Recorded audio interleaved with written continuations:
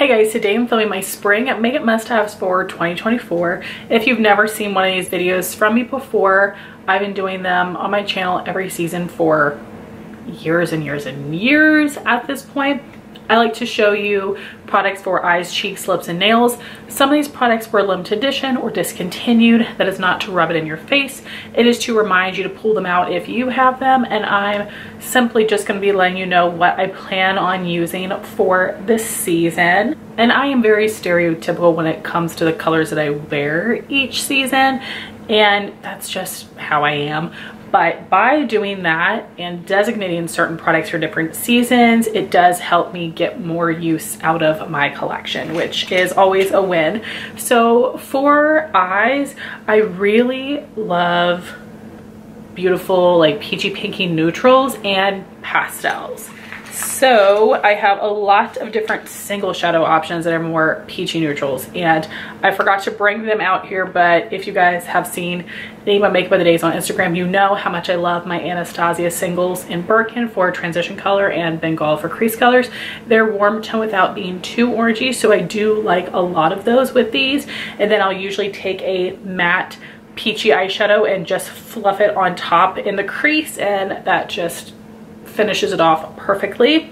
So out of all of these, my top pick was unfortunately limited edition.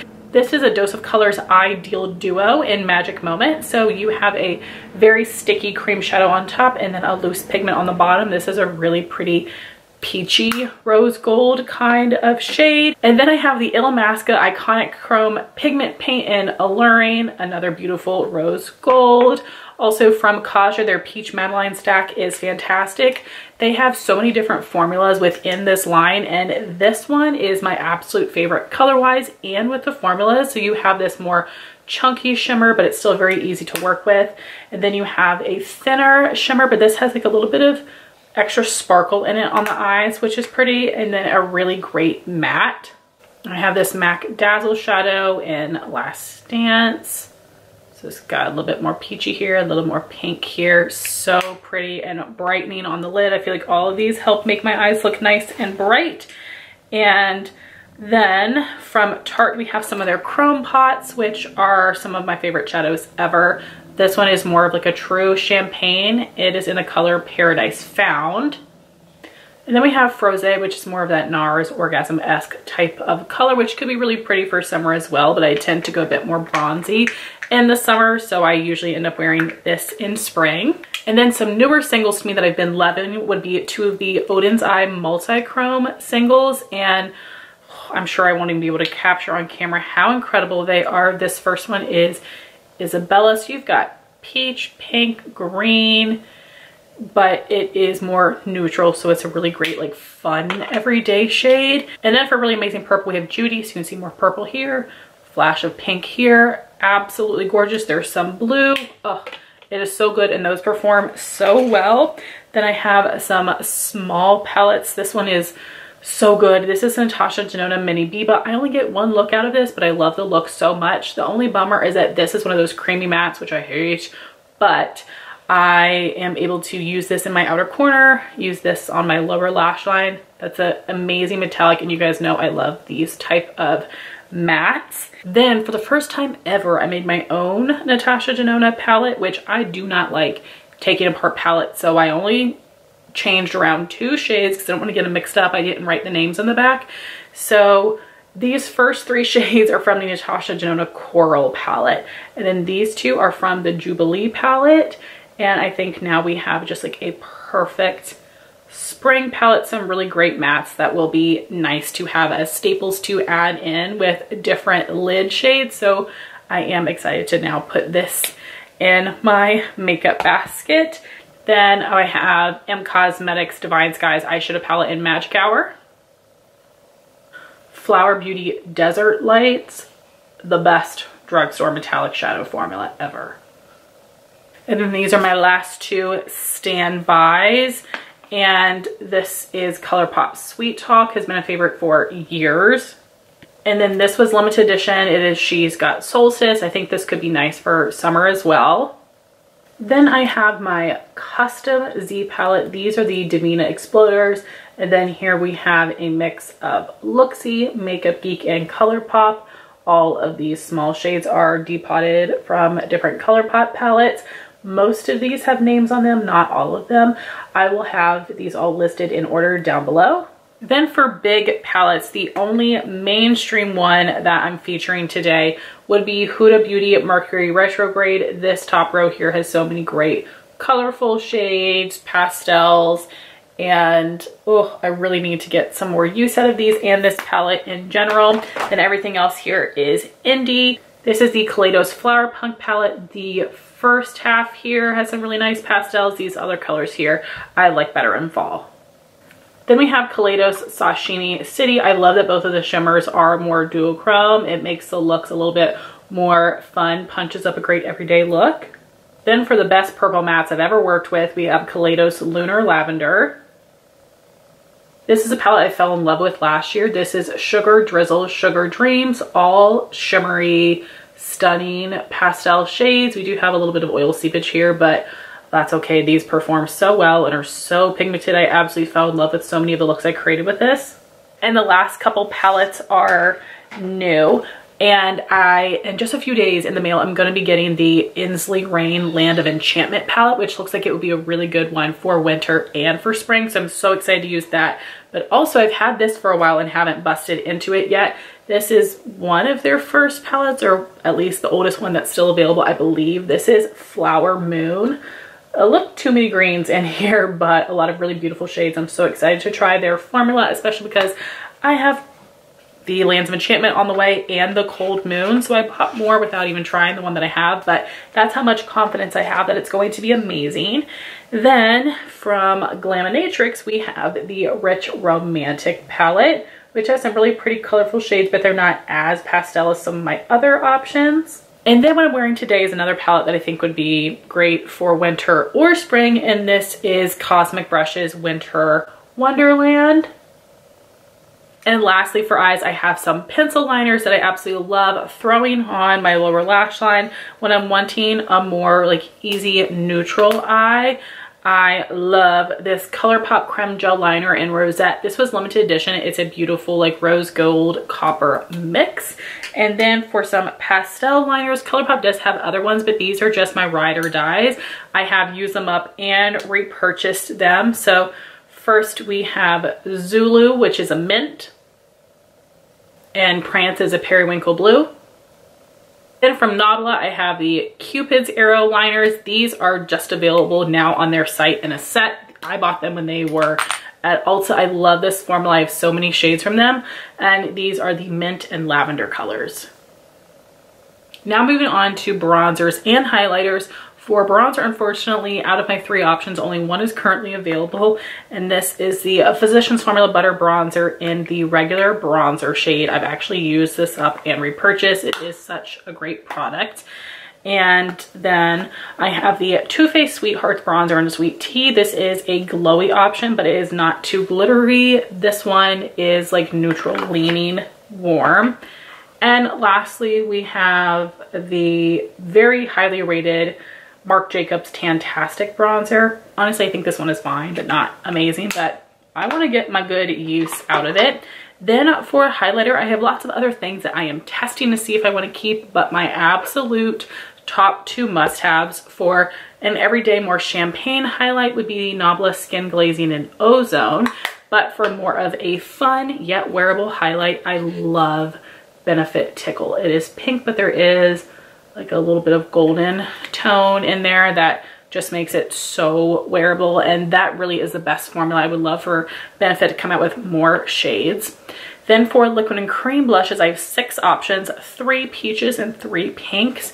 So first for some amazing liquid blushes, the ones from Rare Beauty. I don't have to be as careful with these because these are lighter than the other shades I have, but my full size is Bliss, which is the peach, and then I have this mini in Adore that was part of a set for birthday a little while ago. I'm not sure if this is a permanent shade or not, but this is a perfect color of pink. I have a really hard time finding pinks that I absolutely love and feel like look good on me, but this is one that I think is amazing because it's not too white based or too blue tone. Then speaking of pinks that I love and work well for me. This is a little bit more blue tone, but not, again, too. So speaking of pinks that work well for me, this is the Merit Flesh Balm in Stockholm. Another good peachy option is the Cosmetics So Soft Cream Blush in the color Lychee. They also have more of a cool tone pink if that is your vibe. And then these have unfortunately been discontinued. These are the cream blushes that got me into cream blush because they're more of a cream to powder formula. These are the Bare Minerals Bounce and Blur blushes. We have Pink Sky and Coral Cloud. This is one that I had usually been using in summer, but I want to use it in spring this year because I do have some other ones that I think I would prefer in the summertime. And now we're just going to grab and go with blushes. Some of these I feel like could be good for spring or for summer, but I just decided today for some of these that like, nope, I'm gonna try them this year in spring. The first two being some of the RMS Redimension Hydra Powder blushes. This is French Rosé and this is Mai Tai. I especially think Mai Tai could also be great for summer. The Ciate Glow 2 blush in Doll Face. The sadly discontinued Becca Flower Child. The recently rediscovered Frat Boy blush from the Balm. House Labs Pomelo Peach, which I think could also look really pretty in summer. Persona Bubble. This is the only more blue tone pink that I need. This is an incredible formula. It has a perfect amount of pigment, looks really pretty on the cheeks. I'm so glad that I was able to get this one to be able to have the trend, and love supporting Persona. Last for my single blushes, we have got Cosmetics Magic Hour. And this is one initially I had in summer, but I want to try it in spring to see what I think. This is Cherub.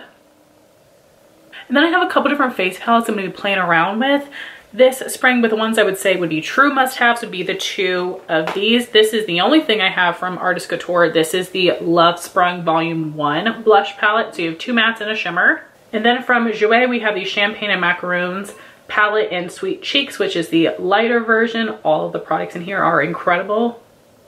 And now we have lips. I have so many different options here, of course. So starting with bullet lipsticks, jumbo lip crayons, and liquid lipsticks.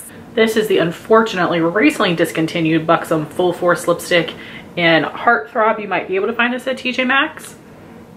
Makeup by Mario Moisture Glow Plumping Lip Serum in Rose Glow. MAC Love Me lipstick in Très Blasé. Milani Color Fetish Matte lipstick in Secret. NARS Power Matte Bullet lipstick in Sweet Disposition.